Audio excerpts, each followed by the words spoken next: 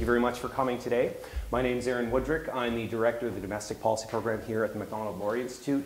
Very pleased today to welcome you to this in-person event, a rarity for our domestic policy program, but hopefully more frequent very soon, entitled A Third Way for Drug Addiction Policy in Canada. We have with us today two very eminent folks who are expert in this area, and they're going to talk about some work they've been doing, a paper just released today entitled Canada's Health Crisis, Profiling Opioid Addiction in Alberta and British Columbia. So first we have Dr. Keith Humphreys to my left here. He is the Esther Ting Memorial Professor at the Department of Psychiatry and Behavioral Sciences at Stanford. And we have beside him Blair Gibbs, who is a policy consultant and former senior advisor to former British Prime Minister Boris Johnson. Now, there's obviously a lot to discuss with this issue. This is a serious public health crisis affecting obviously not just Canada, but the United States and many other places in the world. I thought maybe we would start, Blair and Keith, if you wanted to talk a bit about the study, what it is and what your findings are. Great. Yeah, thank you, Aaron, and thanks for the opportunity to host this event and speak about this issue. So just to give people a bit of background, I had worked on these issues in the UK before I moved to Canada, and both at the city level in London and the national level with the Prime Minister's Office and the Ministry of Justice. And so I was familiar with these issues from a kind of English context and had always been quite passionate about what we could do to improve the response to addiction and all the associated crime and social consequences that flow from it. So I moved to Canada. I live in Vancouver now, so a place that many people regard as the sort of epicenter of the addiction crisis in this country. And I'd always been curious to understand a bit more about how Canada had approached this issue compared to, for example, the United States. So Keith, as many will know, is one of the leading experts in the world on this issue and led the Lancet Commission's inquiry on the US crisis. And there's been a lot of media discussion about the US. And I suppose when the opportunity came, Keith's program funded a piece of research that we're releasing today. We looked at Canada because we were interested in what really is different about this situation in Canada, if at all. And to what extent do we need to pay more attention to what's happening in Canada versus the policies and the approaches that have been taken in the US. So I encourage people to have a look at the research that we've released. It's on the Stanford Network for Addiction Policy website. And in that, basically, we're trying to sort of profile the problem as it stands today and put it in context for people, because I think a lot of people are aware of the issue of opioid addiction. It's certainly been building in this country for 2 decades or more. And I should say that we're not in this report trying to evaluate the policy responses. So I have certain views on maybe the direction of travel that's been taken, but really what we're trying to do with the report is put the harms of opioid addiction in context. So, for example, one of the things that I think really shocked me was if you think about deaths from opioid addiction, or as they count them, apparent accidental opioid toxicity deaths. In Canada as a whole, in the 2 years of 2020 to 2021, I think I'm right in saying 13,815 deaths were recorded. Now, compared to obviously the main years of the pandemic, in the same time, a lower number of deaths. But of course, people who are dying of opioid addiction are typically much younger. So if you try and capture this in terms of the loss of life potential, if you like, productive years of life, it vastly outweighs the loss of productive years from the COVID pandemic. So something in the order of 450,000 years of lost life potential from those deaths in Canada just over those 2 years, compared to about 90,000 for the COVID-19 pandemic. So, this really is, I think, the preeminent public health crisis in Canada today. There are some early signs that there may be some improvement. We may have reached some sort of plateau, but the scale and the cost of this in human terms is horrific. And I think it just warrants a lot closer attention in terms of what the provinces and the federal government could be doing to make a meaningful difference. Yeah, it's an excellent summary. I'll just add a little bit to give you a sense of the scale. So if you're as old as me or older, you remember HIV/AIDS and the international response to that terrible epidemic. The acute death rate at the height of HIV in both the US and Canada was lower than what we're seeing now from drug overdose. So this is the worst epidemic of this sort I've ever lived through, and probably any of us have ever lived through. Another way I gauge it for people is, and this was something we looked at in the commission, is how do you get people to understand the scale of death? If you go back to the late 90s when this all starts, originally with prescription opioids, then transitioning into heroin, and now into fentanyl. And it's that the number of Canadians and Americans who have died from opioids is larger than the number who died in World War I and World War II put together. That's how serious this is. Despite that, we have not had a response of the same level of seriousness that we took to COVID and we took to HIV. I think because of the nature of the problem, sometimes the moral valence of the problem, people being scared of the problem, stigma, and so on, it really hasn't gotten, there certainly gets lots of headlines and there's lots of suffering, but in terms of a thoughtful policy response, it's remarkable that it is not far more developed than it is, given this has now been going on for almost a quarter century. Okay. Well, look, we've got lots of things to unpack. I did want to start with the specific provinces that you focused on in this study, Blair. You focused on Alberta and British Columbia. Folks who follow this issue will know that in the news, this is sort of, there's been a very sharp distinction drawn between the approaches that governments are taking in these two provinces. So maybe it would be helpful if you could sort of outline what some of those differences are, and is the difference as large as sort of proponents of one school or another would make it out to be, or is there a bit of sort of political theater involved here?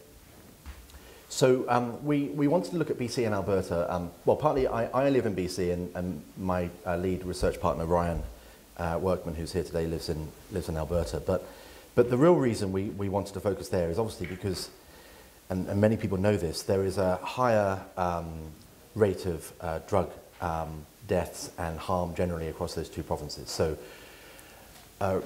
about a quarter of the Canadian population, but basically half of all deaths occur in these two provinces. Now, one thing I should say actually, and this is one of the things that we point out in the recommendations, is that if you want to go below that level, so if you want to really drill down into data that's at the municipal level, it's much harder. So published data that allows for easy comparisons is really at provincial level. But even at that level, you can see that British Columbia, for example, is by far and away the epicenter of this crisis. And more than just the metrics maybe around, say, deaths or hospitalizations, but just the issue of drugs in society, I suppose, would be a better way of putting it. So we looked a bit, for example, at drug crime, so offences that are recorded nationally but are broken down by drug type and by type of offence, so either a possession offence or a more serious offence like trafficking or distribution. British Columbia, in terms of incidence of opioid crime incidents, has more than half of the entire national number for those types of incidents. So, and prevalence rates generally for drug consumption are higher in Western Canada than in other parts of the country too. Now, yeah, Aaron, you're right. There's definitely been a sort of renewal in the kind of interest of the media and policymakers in what those two provinces are doing differently. And I think there is definitely a difference in terms of framing and emphasis, which we can talk a bit more about in terms of Alberta's new push around recovery and having a recovery-oriented system of care. British Columbia used to, probably still does, regard itself as the sort of pioneer of taking kind of innovative approaches, progressive approaches to tackling addiction. And of course they were the province that pioneered things like safe consumption sites and safe supply and needle exchanges, etc. But what's quite interesting now is that there seems to be a developing divergence between those two provinces, even though there is quite a lot of overlap in what they actually fund and the services they provide. So naloxone, which many of you will know is a life-saving treatment in a sort of paramedic scenario, is a common commonly distributed service and provision across both provinces. Both Alberta and British Columbia have safe consumption sites of different types, but about the same number. We produce a very headline summary of the differences between those two provinces in this handout. But I think the main point is that both provinces have got a very elevated level of drug harms and hospitalizations that each province wasn't dealing with 10 years ago. So British Columbia had a strategy 2000 now, so over 20 years ago, which was published, or rather the city of Vancouver published a 4-pillar strategy, which was at the start of a crisis that at the time nobody could have imagined would balloon to the level it is now. So hundreds of deaths in the province at that time, and we're now into the thousands. So there is definitely merit, I think, for the country as a whole to look at both of these provinces and see how they've performed, see what policies have had an impact and frankly which ones have not. And I think if we can make some progress in BC and or Alberta, then there are some lessons for the whole country, and you could improve the performance across the board. Yeah. Just to add to that is, even when services overlap a lot, and as the report shows, Alberta and British Columbia are doing many things that are the same, the orienting philosophy, why are you doing them, what is the goal, what are people held accountable to do, can be different. And I see that between the two provinces. And I'm from Palo Alto, California, just south of San Francisco. We're having the same, San Francisco's very much same kind of debate going on about, harm reduction, recovery, and so on. And it's not that anybody is saying, let's get rid of needle exchange, let's get rid of naloxone. Why would you want to do that? They both save a lot of lives. But it's that, what is the purpose of all these investments? Is it to assume that every human being who has an addiction can recover and become healthier, be a contributor to society and so on? Or is it more, the best they can do is just, they'll always be addicted to drugs, but we'll try to make them overdose somewhat less frequently. And that's the most you can expect. And when you have that sort of more pessimistic take, it does sort of drift down through it. And there's different rationales. Some would say that, and it is wrong to say that is any less, even what I just said, that's pessimistic. No, there's nothing wrong with, there's no difference really between a life of using fentanyl 5 times a day for the rest of your life versus a life of recovery. Let's not impose those judgments on there. That's an important debate to have, but just to say those judgments make a big difference in terms of how people think about their jobs, how they think about what it is I'm trying to accomplish here, and also, very importantly, what it's like to encounter these systems as someone who's seeking help. So if the meta message is, this is the best you can do, that's one that has effects on you. As it does if you say, this is what you can do now, but in the long term there could be a lot more for you and we'd like to help you get there. That's a different message to give people, and those things really end up mattering a lot. Okay.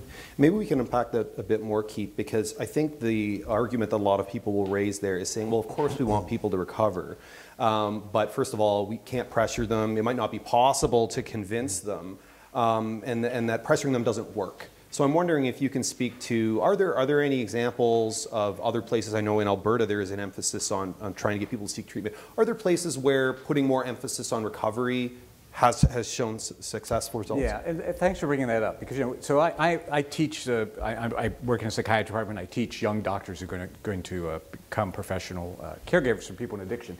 We teach them about the 4 L's. Why do people come in to seek help for addiction? 4 L's are liver, lover, livelihood, and the law, and sometimes some combination thereof. It was actually the normative case when someone comes in. It's at some level they don't quite want to be there. It's their boss said, you keep doing this, I'm going to fire you. Or the cop said, I arrested you for drink driving, you can go to jail, or you can do this. Or their spouse said, clean up or get out. That's normative in the condition. So the idea that nobody can, we never should put pressure on people, but also that it has an inherently destructive effect is completely untrue. And if you know, as I do, many people are in recovery from addiction, it's remarkable how often their story of their struggle and then in getting better comes with gratitude towards the people who used to make them really mad. I got so sick of my nagging boss, my annoying wife, that stupid cop, and now and now I just think, thank God for my nagging wife, thank God for my boss, thank God for that cop who put me in this situation. That makes this condition a bit different than many other health conditions that we deal with, where the person has subjectively a huge desire throughout, like chronic pain, No one in chronic pain is ambivalent about getting rid of it at all. If, as soon as they can, they would. But often in addiction, there is that ambivalence, and therefore some pressure is needed. And we do see, that people who are pressured into treatment do as well or better than people who come in voluntarily. I see. Blair, I wanted to circle back to some of the similarities and differences between British Columbia and Alberta. Obviously, all of the focus in Alberta is on treatment and recovery, and I know there's a lot of money being poured into sort of recovery centres. I wanted to talk a bit about the safe injection sites and this debate over safe supply or public supply. There are those that make the point that, well, you can't help someone recover if they're dead, so you need to keep them alive, and the sort of the theoretical purpose of safe supply or public supply is that you give them a drug that's pure, that it's not going to kill them in the meantime, so they get a chance to recover. And then the flip side, people argue, well, some people may simply sell this safe supply. You may actually increase the overall supply of drug inadvertently, unintentionally. In Alberta, I mean, because I think a lot of people aren't familiar with the model there, have they moved away from safe or public supply? Like, are people able to access drugs to get to the keep them alive stage before they can get to recovery? What is the status quo in Alberta? Yeah, so I mean, I think the broad point to make, first of all, is that there shouldn't be an antagonism between two positions. The one that Keith articulated, which is what is the purpose of the services that you're funding? What is the expectation of people in need when they access these services? What's their journey? What's the pathway that they're on? Does it include recovery or not? And also a recognition that clearly in British Columbia and also Alberta, the toxicity of the illicit supply is the primary driver of the deaths. So it's not the case, for example, that British Columbia has seen this huge increase in deaths because out of nowhere the user base dramatically doubled in size, for example. Now the caveat there is we don't really have good enough data on how many drug users are out there. We rely on self-report surveys. But if we take those at face value, we're not seeing an increase in, if you like, in community drug use, or there might be some increase in the concentration of drug users, but again, we don't have good data on where, for example, people reside or where they've come from. But there is this general point that I think we do accept in the research that we've produced, which is that fentanyl is the driver, and the correlation across the provinces is striking. So provinces where fentanyl is detected at a much lower rate in the drugs seized by the police, they just have a much lower death rate. So there's something there interesting, I think, about the geography of Western Canada, the importation routes for the illicit supply. Of course, much of it was known to come from China. Now more of it is coming from Mexico. But there is something there about the exposure, I think, of British Columbia as a sort of Pacific-facing province, but also in a place like Vancouver, an area with a major port, many major ports, and lots of potential for trafficking in that way. But overall, in terms of safe supply, you can do safe supply and invest in recovery as well. Now, Alberta, Keith will know more than me on this, but Alberta has not gone so far as British Columbia in terms of promoting safe supply in terms of postal dispatch, for example. And then in terms of regulating consumption sites, the Alberta government quite recently was quite explicit in saying it wanted more regulation about how these sites operated. Now, I'm not casting any aspersions on anyone who works in these facilities or governs or operates them, but what I found quite interesting was how difficult it was to get very basic information about the services that some of these consumption sites offer. So not even asking to see peer-reviewed evidence on the impact of their clients over several years since they were first in contact. I mean, that takes time and investment, and maybe those studies are underway. But simply just the range of services they provide, a caseload count for the number of people engaging with their services. These things are not routinely published. And of course, these are taxpayer-funded services in these provinces, so you could argue that there's a good case for a lot more transparency around how those sites operate. Yeah, it's a really critical difference of when you give somebody strong opioids. Do you watch, or do you hand them a bottle and then send them out in the community? And you can see that going back to the, the original start of this opioid crisis, which, by the way, let's remember, this all started with legally produced drugs, made in legal ways, given out by highly trained medical professionals. So the idea that as long as it's legal, you're not going to have trouble is not true. But why did Canada end up with a much more serious situation than, say, Germany, where opioid per capita is very similar? It's because Canada had a much higher rate of ambulatory prescriptions. It's about 4 times as high. So Germans will give a fair amount of opioids in the hospital, in the hospice, in the nursing home, but it's much less common to say, here's a bottle of 30 pills, go out there and take them the right way. The second you do that, you introduce a lot of different types of risks. Inadvertent risks to, a kid in the house takes the pill, conscious risk of the person selling them, sharing them. Quite a few people also initiate other people into addiction with their medication. The way Alberta is doing its sort of version of providing these is a lot more like what the Swiss did. So they do have this, I think it's called narcotic transfer program. I could have that government name wrong, but I know I have the principles right, which if someone is extremely disorganized, can't engage in any type of treatment, they will provide hydromorphone, which is a certainly quite strong opioid, to them to get them stabilized. But it's done in a clinic with medical people there. It's not handed to them, whereas in the model that is called safe supply, and I think should really just be called community supply, because whether or not it's safe is an empirical question. You're actually handed those drugs and trusted to go out there and take them exactly as recommended, not to share them with anyone. I think those are mistakes to make that assumption, but anyway, that is the difference. Okay. I wanted to talk a bit about the law and decriminalization. Obviously, British Columbia just announced that it was going to decriminalize certain substances. I mean, maybe Keith, this can speak to your sort of broader expertise. What's the sort of track record? Like, does this have a big impact on the number of deaths, the number of people who are sort of reluctant to seek treatment? Does it make things better? Does it make things worse? What's the sort of track record of decriminalization? Yeah, so this is a really complicated issue. First, we should probably define the term. So when some people say decriminalization, what they're thinking is we will have companies selling recreational heroin, for example. And that's usually not how we use that term. We usually call that legalization of production, sales, marketing, like we have for cannabis, for example. Sure. Decriminalization is usually much more focused. So do we want to use criminal penalties against the user for the use per se? In the Lancet Commission, we said at least for use per se, possession, the common penalty in my country, not so much yours. Incarceration is actually cruel and very dangerous. People, it's so horrible to go through withdrawal, but then they come out, they don't have tolerance, they're more likely to overdose. So you want to try to avoid those things if a person is imposing some broader public safety threat. I mean, if they're out there, mugging, attacking, breaking in a house, that's different. But just for the use per se, that would be the ideal.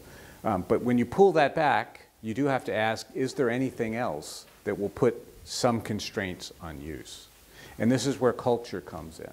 So I've spent a lot of time in Portugal. Portugal is often invoked as, they pulled back legally and they didn't have a lot of use. Like, yeah, that's true, but Portugal is a small, conservative, family-oriented country. It's amazing how many people you meet in, say, Lisbon who've lived there all their lives, and by the way, their mom and dad live there, and their mom and dad live there, and if you use drugs on the street, it would probably get back to your mom and your dad. That's a different kind of country and place than, say, a San Francisco or a Vancouver, where a lot of people are individual, unattached, they came from somewhere else. Sometimes they came there specifically to get away from social controls. They're port cities with kind of a history of celebrating intoxication. They have a lot of bars. They have a lot of cannabis. It's sort of a, live as you see fit, sort of more libertarian sensibility. In those places, when you pull the law back, there's really nothing left restraining. It's not Portugal. And so we're not seeing Portuguese outcomes in San Francisco or Portland, Oregon. The state of Oregon recently decriminalized, or Vancouver. And I think that's why. There's just no constraint anymore.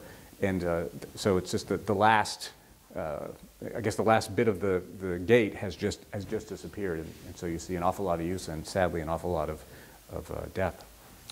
I would add as well that, as Keith says with Portugal, the one thing that they created and still maintain is this quite novel idea of a dissuasion kind of commission as a sort of quasi-judicial nudge to have the police involved at the point of detection, if you like, for a possession offence, but then diverted away from the criminal court process into something else, but into something else, which has then certain levers to enable that person, if they so choose, to enter into treatment. British Columbia's decriminalisation plan, as far as I'm aware, has none of that sort of element of the Portuguese approach as well. So my concern with it would generally be that there's a kind of seems to be a belief now that enforcement, or even the police themselves, have no part to play in this, and that they're not a useful part of the response, that every intervention by a police officer is a negative one. Even every arrest is an unjustified one if it's a possession offence. What's interesting about British Columbia is that they, of course, they weren't in a position where they were making a lot of possession arrests until last year, for example. So the discretionary? Yeah, the narrative that this, for example, was a major continuing driver of both the stigma and the criminalisation of users is just not borne out by the data. I mean, over the last 5 years, I think, and we show this in the report, there's been a steady decline in possession charges in British Columbia. So federal permission to then formally decriminalise is a kind of the natural next step. How workable it is, I'm not sure. Setting a 2.5 gram limit is, puts a lot of onus on the police officers in the street to sort of make those judgments, and I'm not sure how workable it will be. But they've been on this journey for some time. What would concern me a bit more is, at the same time as possession offences have been, there's been this depolicing, if you like, of possession, which you could argue has some health benefits. There's also been this big retrenchment against more serious drug crime. So when we looked at data around offences like trafficking and possession, distribution, importation, the number of people charged in British Columbia for these offences is measured in the dozens or scores of cases at most every year. These are not very easy cases to prosecute, clearly, and detecting these kind of cases, particularly involving fentanyl, which is so much easier to smuggle, it's not an easy job. But I would just question whether or not that shows the right level of focus from law enforcement. The quid pro quo almost was the war on drugs. The first way, if you like, was a failure, principally because it had this huge net widening effect and ended up scooping up a lot of people for relatively minor offences, which would then have long-term impacts for their life chances. The same is true in England. The same is true, obviously, in the United States as well.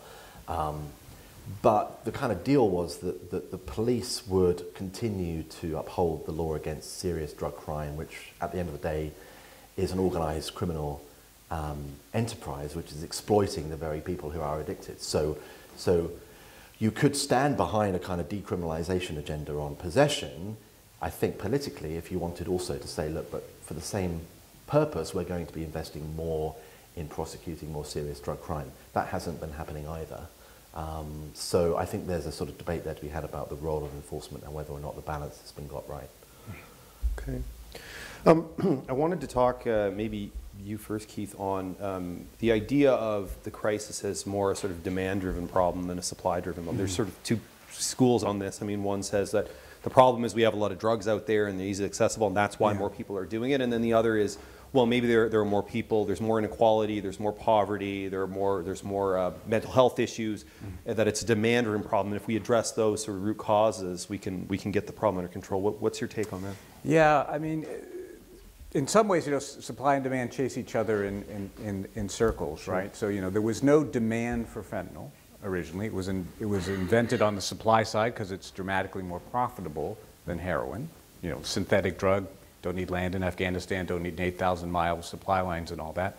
But of course, once it was introduced into the supply, now people demand it. So people, once they've had it, they may have been exposed initially by accident, but now they're saying, I want to purchase fentanyl.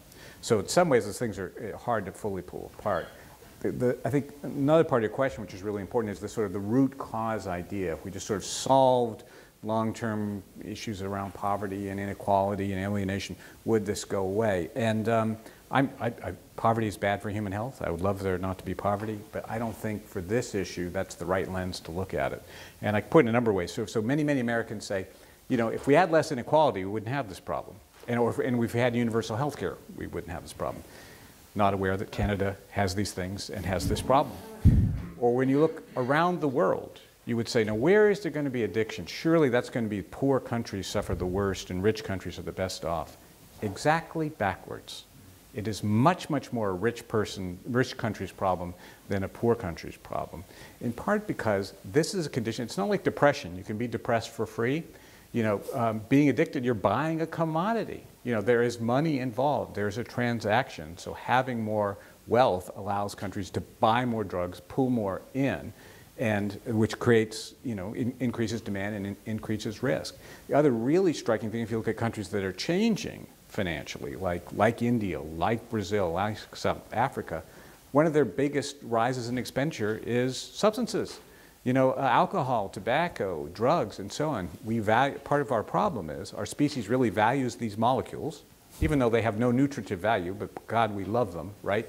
So when we get more money, we spend more of them. So it's the simple kind of thing, if people just had more money, they wouldn't do this. That it seems not to be the case.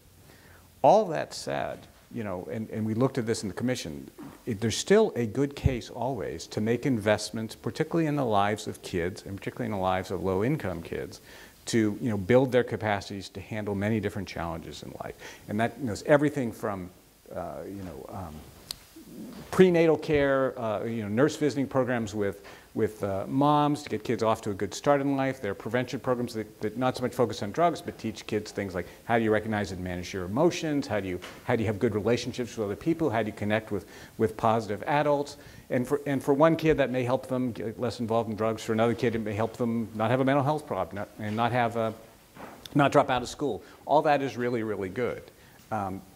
That will not, though, resolve this fundamental thing of our species really likes these things. The more available they are, the more we are inclined to use them, and the more we use them, the more trouble that we have. So that's why the root cause explanation just doesn't seem to hold together very well for this particular problem.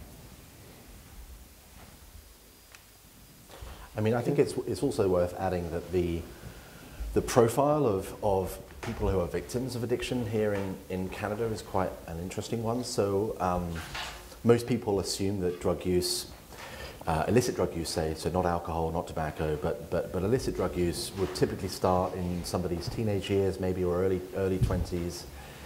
Fentanyl being so toxic, the risk of overdosing being so high, you know, lots of deaths, but let's assume maybe that these people are dying in their 20s. They're not. These are the average, you know, in terms of looking at both BC and Alberta, the age profile is quite high. So across Canada as a whole, between the age group is 30 to 39, most likely to suffer from an overdose death.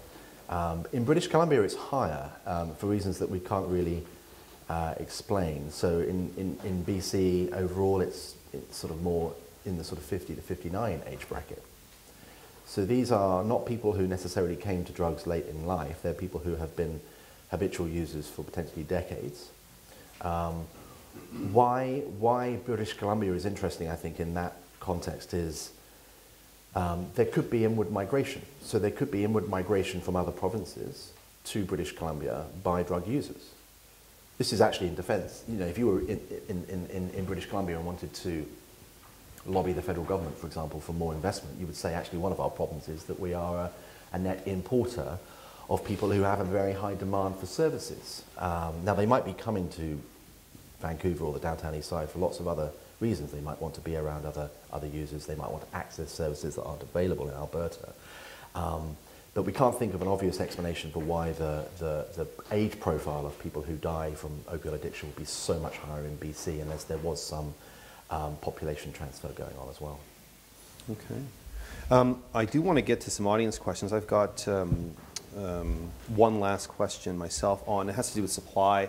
I mean, in the difference between the opioid crisis, a lot of people argue, and previous sort of drug crises is just the ease of the availability. Fentanyl is so much easier to make, it is so much easier to move. Is it a fool's errand to try and stop the supply itself because it's so ubiquitous? And is it something, for example, that can be enforced at the border? Obviously, this was, if going back to the 80s war on drugs, sort of stopping these drugs before they get into the country was a large part of the policy response. Is that a fruitful approach with opioids? Is it different? Yeah, so two different issues there. So can you ever, with supply control, reduce supply to nothing? No. It's never been true. It wasn't true in the 80s and so on. Does that mean you shouldn't do it? Also no. I mean, many things, we try to stop homicides. There are always going to be homicides, but it is noble to try, right? You do still raise prices. You also, with prohibition, you keep companies out of this space. I mean, look how fast cannabis has been marketed, how aggressively, and the use has gone up. If companies had the access to do that with this, they would. So those are things you get out of prohibition. At the same time, I think the synthetic revolution is really, really important, and it's much bigger than fentanyl. Look at methamphetamine. Now we have a quite robust methamphetamine market, a bit heavier in my country than yours, but you have it here as well. Australia has a massive methamphetamine problem. Again, same phenomena, economically speaking. No plants needed anymore, far less labor, far easier to hide, can be produced very close to the source. That's a really big challenge for supply control, for policing, and at this point I don't think people quite know what to do. And I've said this in Congress, I've said this to very smart people, we need to rethink the whole point when you don't have agriculture involved anymore. And by the way, there are some very good parts about this, more in broader foreign policy areas that many of you may be interested in. You could get to the point where it's no longer the case where wealthy countries are flogging poor countries for not growing drug crops because there won't be drug crops. So maybe they can improve those relationships and cooperate on other things. But it does create significant problems for drug control per se because of the compactness, because of lack of supply lines, because of the, no more worries for the trafficker for things like weather, blight, a war, all that is all taken away. That is really a profound challenge for everybody who works in this area, and I don't pretend to have a simple answer to it. No, and I think the other angle is that the interdiction or the sort of law enforcement upstream, whether it's the production lab or the distribution networks, might be more domestic as well in that sense, so they might be easier to go after. I mean, I think what's been talked about in terms of fentanyl through the mail, and these things are, you can make more investments at airports and in sort of shipping ports and what have you to try and detect some of these shipments, but they're not as easy as they were in the 80s or 90s when you're dealing with bulk contraband. But I also think that there's a question that needs to be raised, and I don't know the answer to it, which is if the argument is that law enforcement has a minimal role or only a certain upstream role around serious criminals involved in importing product or distributing. Why in Canada in 10 years have the cases of opioid deaths surged and the number of serious charges for trafficking, distribution and importation halved? I mean, that would to me say either there has been a decision by prosecutors and police that these cases are not worth going after, or there is something fundamentally more complicated about charging them. The sentencing framework isn't suited to them. As Keith says, maybe the evidence is just much harder to gather and present, so police become discouraged and don't go after them. They may just be too resource intensive to pursue. But I don't think the sort of status quo of relaxing on possession and retrenching on serious sort of drug enforcement is the kind of environment that is useful when ultimately the business enterprises involved are very flexible and very adaptive and are exploiting the addiction that continues to grow here. Okay. Well, as I said, I'd like to give the audience some time for questions. My colleague Jacqueline has a microphone, and I guess we'll give the first question to our founder and managing partner, Brian Lee Crowley. Thanks very much. A fascinating discussion, and thank you so much for bringing so much rich data to the conversation, which is usually carried on in the abstract, and we don't really understand the consequences of the ideas that we're talking about. I wanted to pick up on something that was said earlier. And by way of introduction, I'll just say that I think Canada and the United States are societies that are deeply liberal individualist. And I don't mean liberal in the sense of left wing, I mean liberal in the sense of freedom-loving societies in which we believe quite fundamentally that the purpose of society is to create a supportive framework in which the individual personality unfolds according to the will of the person, right?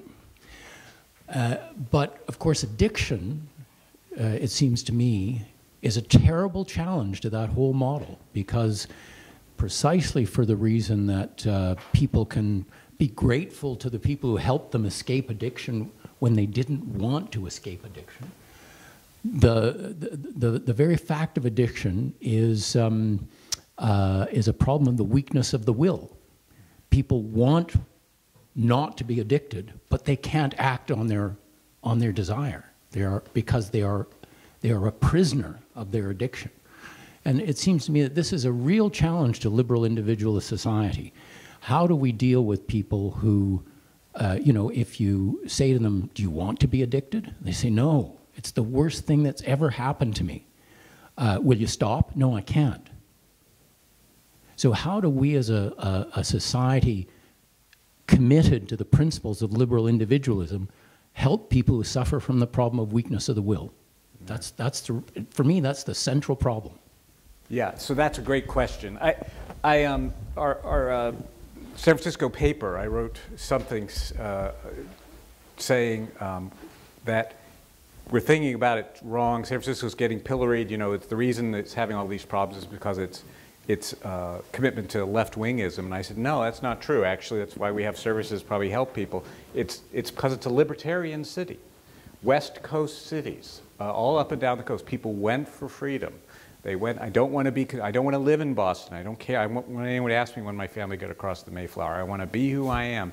And that has had some enormously positive impacts on the life of where I live. I don't think we would have Silicon Valley without that. I don't think we would have gay and lesbian rights without that. That is all terrific. But then, as you say, then you get to this situation where the person's ability to maximize their own good is gone.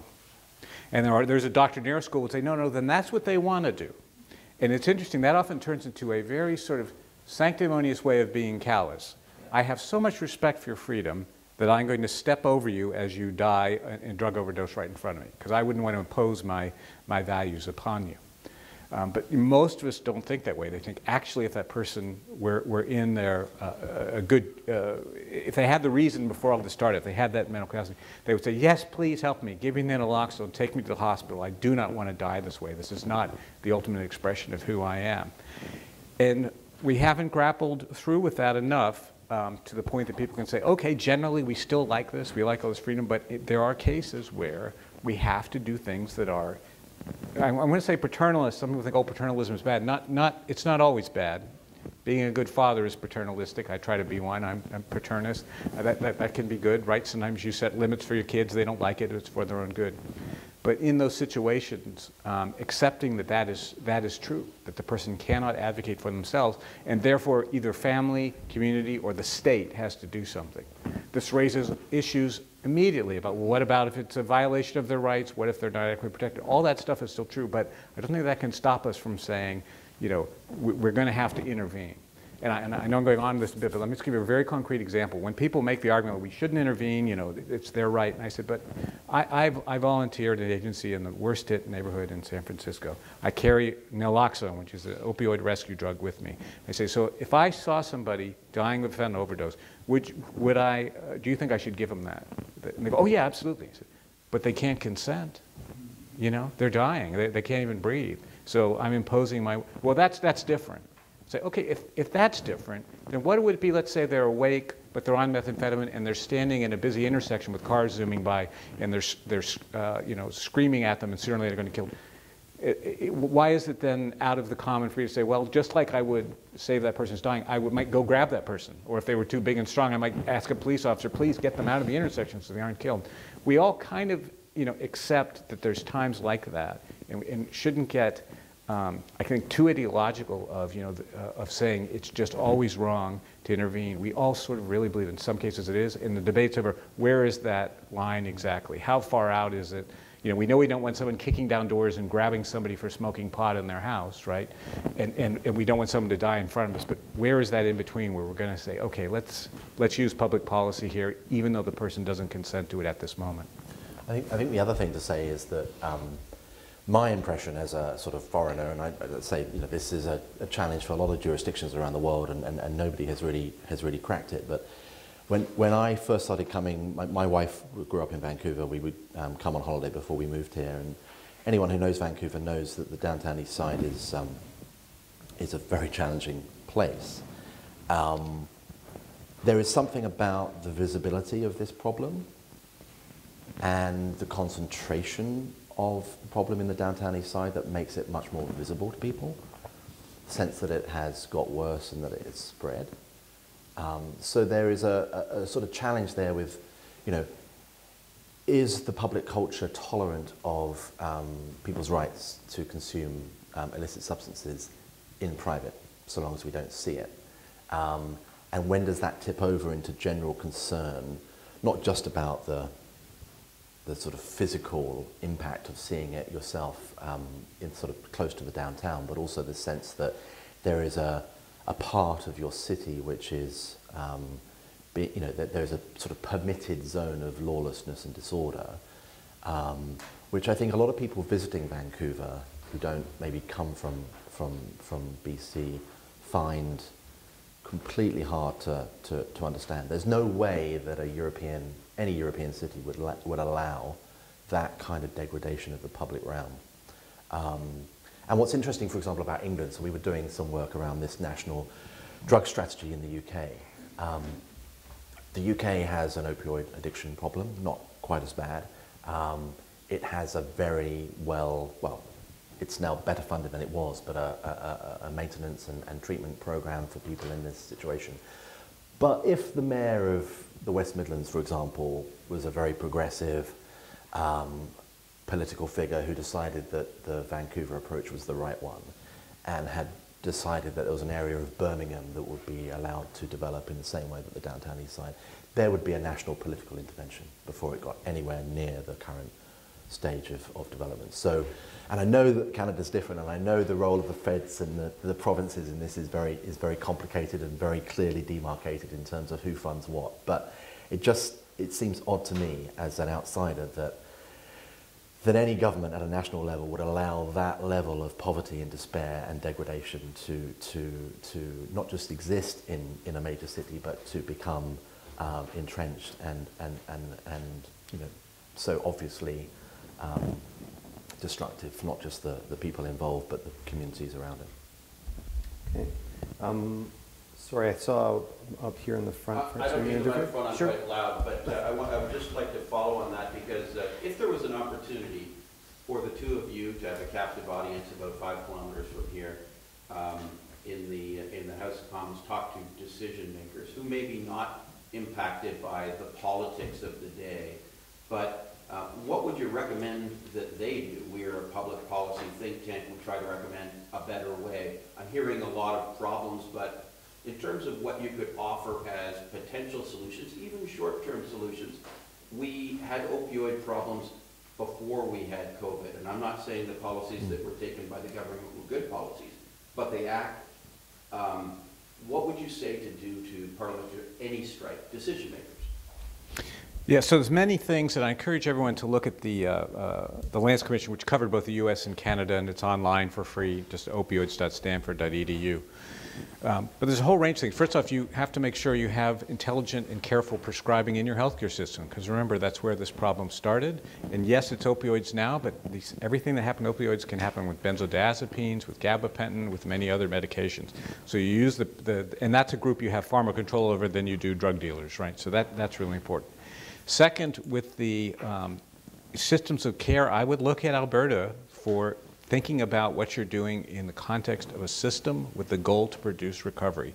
You have different kinds of components, but they all have to work together in a logical, cohesive way, sort of give people pathways out of the disorder. I'm really impressed with the way Alberta's doing it, but the whole country should be doing it.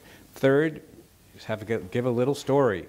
You know, there was a period where we said the police can take care of this by themselves. That didn't work. Now we're in sort of a fantasy that people like me, health people, can take care of it by ourselves. That's also a fantasy. So kumbaya as it sounds, there has to be models of working together between law enforcement, public health, and public safety. And just to give one concrete example of that Blair and I know well, because we worked on it in the UK, is mandatory kinds of sobriety programs. So people who get arrested over and over and over again, let's say I drink and drive 1, 2, 3, 4, 5 times, I am put on a system where I am monitored all the time for my drinking once or twice a day by breathalyzer or potentially with a bracelet. I'm allowed to stay free. I don't have to go to jail. I don't lose my job. But the second that I use that substance, there is a consequence imposed by the criminal justice system. Perhaps a modest one, like we'll hold you in jail for one night. But unlike most things the criminal justice system does, swift and certain. You offer people treatment. You offer people all kinds of health and support. But it's backed up by the criminal justice system saying we are not going to accept this behavior anymore. That was started in South Dakota by a friend of mine, Larry Long. It's been evaluated extremely intensively. It shows big effects reducing drink driving, reducing violence against women, and reducing incarceration. That's now spread throughout a lot of the western United States. It's spread, thanks heavily to Blair and some friends of ours in the UK, spread throughout England and Wales. It really should be operating here in Canada as well. That's an example of that kind of model. Yeah, I mean, I would say that there's we shouldn't be defeatist. There's definitely some things that are working here and that continue to work. So 10 years ago, I remember sitting with the judge in the community court in the downtown east side of Vancouver, and that was actually what sort of inspired us in England in terms of policy making, looking at whether we could get the courts, particularly in the family court space, to do a bit more problem-solving justice. And those models do clearly work. There are licensed medications now that are being used, for example, in Alberta quite proactively. One is called Sublocade, and Sublocade is a very helpful tool because it can satiate those cravings for up to 30 days through a simple injection. It's been licensed in the US. It's been licensed in Canada. It's actually produced, I think, in the UK. Hasn't been licensed in Europe yet. But these new licensed medications are also very helpful tools. It's about creating the kind of, what scaffolding does the person who's suffering from addiction need around them? Is there the family intervention? Is there the recovery setting? Is there the peer group support? But also, is there the medical treatment as well to kind of give them the support so that they can rebuild their lives? And as Keith says, that recovery goal shouldn't be politicized. It shouldn't be something that's seen as a conservative thing. It should be seen as a noble aspiration that we should have for people who are in deep distress. And I think the other thing that we would say, and this sounds boring from researchers all the time, but we've had this problem now for 2 decades, and we still don't have some of the basic information architecture out there. Some of the data collection is really bad. I'm sure some of the data is being collected, but it's not routinely shared or published. And again, as an outsider, maybe this is at the point now where it is Canada's biggest health crisis, and there's a discussion to be had about the role of the federal government, because the BC, in British Columbia, they declared a public health emergency in 2016, after which deaths have doubled. So at what point do provincial governments run out of levers here, and what might federal intervention look like? I think there has to be a debate about that as well. So Jacqueline, got someone in the back here? Yes? This is a little bit out of my territory. I'm a daily reader of newspapers and online services, and I'm aware of the opioid crisis, but this is not an area of attention that I have personally, right? But I do have a question that perhaps is very naive, and that is, are there any correlations, or is there a correlation between the increased utilization of opioids and the increased narrative in around mental illness in society? I, for one, have been around for 6 decades. In the last decade or two, there's been increased awareness of the state of mental illness, and I'm not being judgmental at all in terms of what that state is, but is there a correlation between increased utilization and mental illness? So when in just about every study that's been done of questions like, if you have a surgery and you're going to be given opioids afterwards, will you develop a problem or not? Or you have a bad knee and you're given some pills, will you have a problem or not? Mental health indicators are a fairly good predictor that you're at higher risk. Depression, challenges with self-control, history of other types of addictions, anxiety, and so on. Because these drugs are euphoric, and they're quite reinforcing in the short term. If you have sort of a generally kind of blue affect, it's a lift up.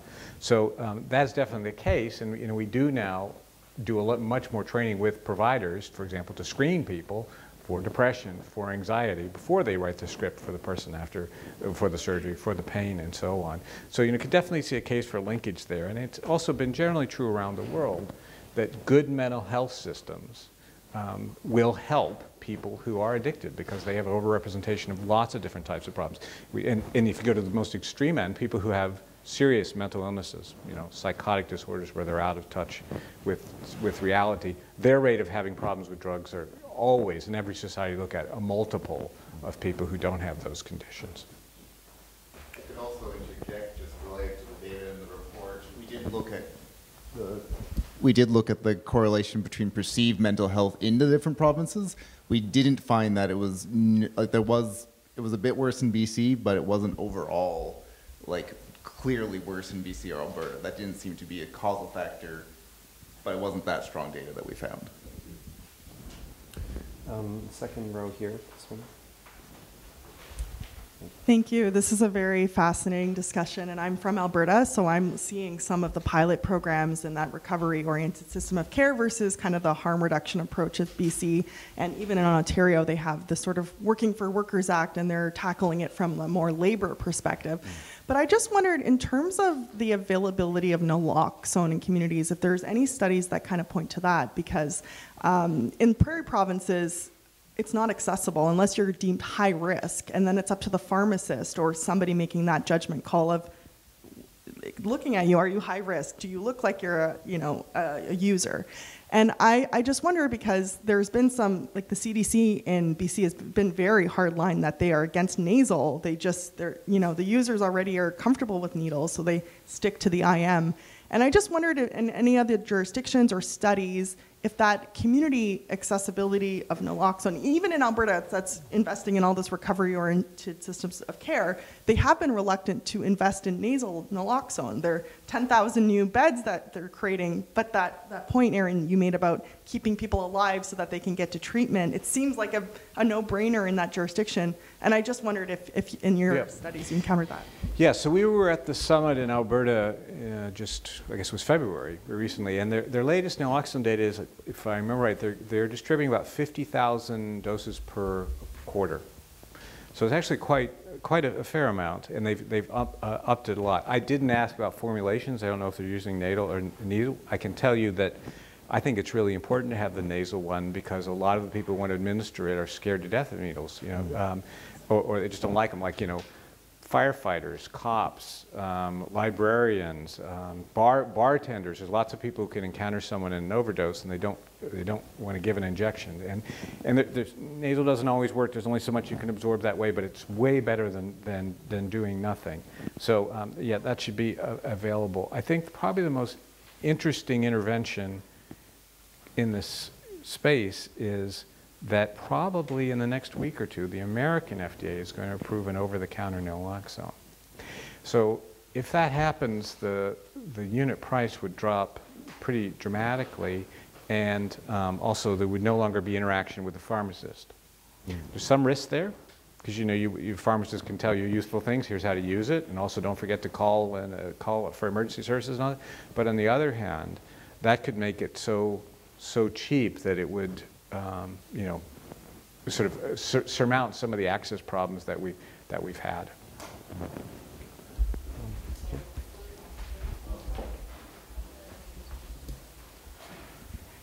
Thank you very much. You mentioned the need for what you said, intelligent and careful prescription practices. Have you seen a significant change in the practices from medical professionals? And has there been significant change in their training? And is that change assuming it happened, is it proportional to the severity of the crisis? That's a really good question. So I'm more familiar with American medical education than Canadian medical education. It's definitely true that the information on things like Health Canada gives about opioids is much more conservative than it was in the heyday of prescribing. I notice a big change with the young doctors that I interact with about how much more cautious they are, even apart from it, before I even open my mouth. But you know, they can read the newspapers like anybody else. Far more cautious. If you look at per capita prescribing, the massive growth in Canada and the United States stopped and has actually started to go back the other direction. U.S. is down pretty significantly. I'm not sure what Canada is, but Canada's also come off a bit. So you definitely see all those things. We also in the States just got a law in. So the way it works in the United States is the state, like a U.S. state gives you your medical license, but to get to be able to prescribe controlled substances, you have to get the federal government to allow you to do that. And we just passed a law that you can't do that anymore without having training in addiction. We used to always have that just for people who were specialists in addiction, but the thinking was, which we supported in the commission, is that everybody's going to deal with addiction. So if you're working in general practice, you think, well, I just don't interact with addicted people. Sure you do. They may not admit it, but you do. Or if you're a surgeon, I don't do it. Hey, you do. It's such a common condition, and it's often going to present to you as something else, but it's there. So it's good for you to know how to identify it, how to manage it, and also how not to cause it. Okay. I think we've got time for one last question, so we'll go right back here.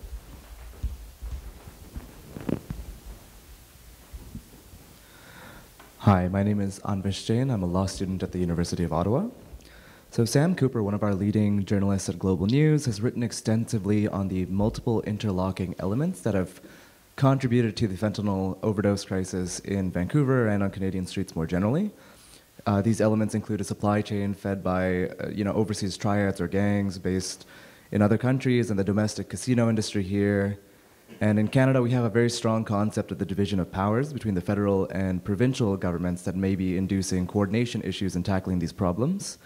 So are there any unique solutions you may be able to envisage from the American or British experiences in overcoming similar jurisdictional problems? I'm curious, do you answer that with me too? I would like to, but I need to think about the UK. So I think probably the UK being a bit more centralized. So we have these precise types of problems. Like a state can't have a navy, right? And yet they can suffer importation, from other countries, and so it's really a foreign policy issue. I think the federal government would be involved, but the damage then occurs in that state. So I think those issues always come up. For us, it's states and the federal. For you, it's provinces and the federal government. Who's responsible for what? There's certainly things you can do because at the federal level, border control. Also, the mail system is going to be run by the federal government. There are things you can do in mail. There's some detection technologies you can use. And then there's the foreign policy negotiation context. One reason we did actually get some progress around 2018 or so, we had a slight drop, was that the American government persuaded the Chinese government to schedule some of the stronger fentanyls, like carfentanil. And there was a drop in deaths that certainly benefited the American upper Midwest, places like Michigan, Ohio. It probably benefited Western Canada as well, as there was a little sort of inexplicable drop. That's something a province or a state can't do. That actually, I know someone who's in the meeting, that was actually negotiated head to state to head to state.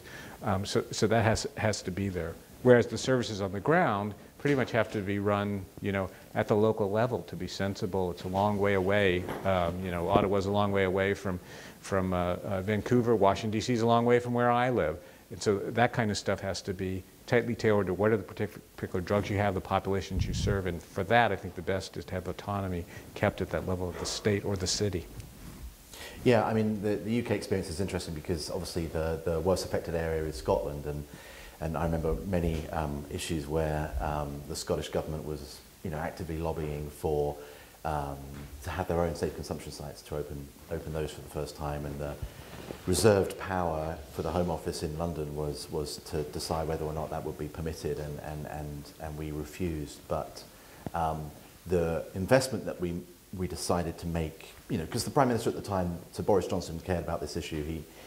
he understood the arguments that we were making around the sort of retrenchment around treatment, investment, and some of the services that had been cut during kind of a period of austerity under the sort of Cameron government. We tried to reverse that, and there was a question about whether we should change the commissioning model.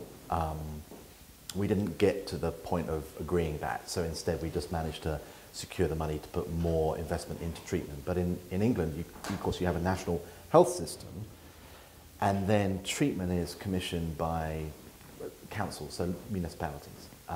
There isn't this regional or sort of provincial level of government in between. That means really that there's a bit less buck passing, because councils are just, you know, small and rather insignificant, and they have some powers but not anywhere near what cities have in North America. So most of the success or failure of policy in this space accrues to ministers in London. So it's up to them to make the right choices and to make the investments and to claim the credit or to accept the criticism for it. So, but I'm very aware that you've got this constitutional challenge here where you know, the federal government is perhaps inclined not to interrupt somebody when they're making a mistake, and I don't know whether that is how they see BC or not, but I just think from as I say, the British perspective, it would be inconceivable that a large part of the country would be adopting a policy that looks like it's not working, and the federal government doesn't really have any apparent desire to intervene in any way. And I don't just mean intervene by giving BC what it's asking for in terms of more health funding. I mean actually doing what maybe only the federal government can do, which is decide, you know, what does success look like? What are we trying to achieve here? Are you measuring things in the right way? Can we even compare anything that you're doing with a neighbouring province? And what level of accountability is there for some of this spend? So I think that is a legitimate role for federal government, even if they shouldn't be running healthcare. And I think we're now at the point where that crisis is so acute that there could be a justification for some federal intervention. Okay. Well, I want to thank you both for this fascinating discussion. I know the debate is going to continue around this issue for quite some time, but I think we can all agree that increased public and political attention to such a serious problem is very welcome. So please join me in thanking Keith and Blair for their remarks today. Thanks. Thank you. And we'd like to invite you to join us for some light refreshments outside.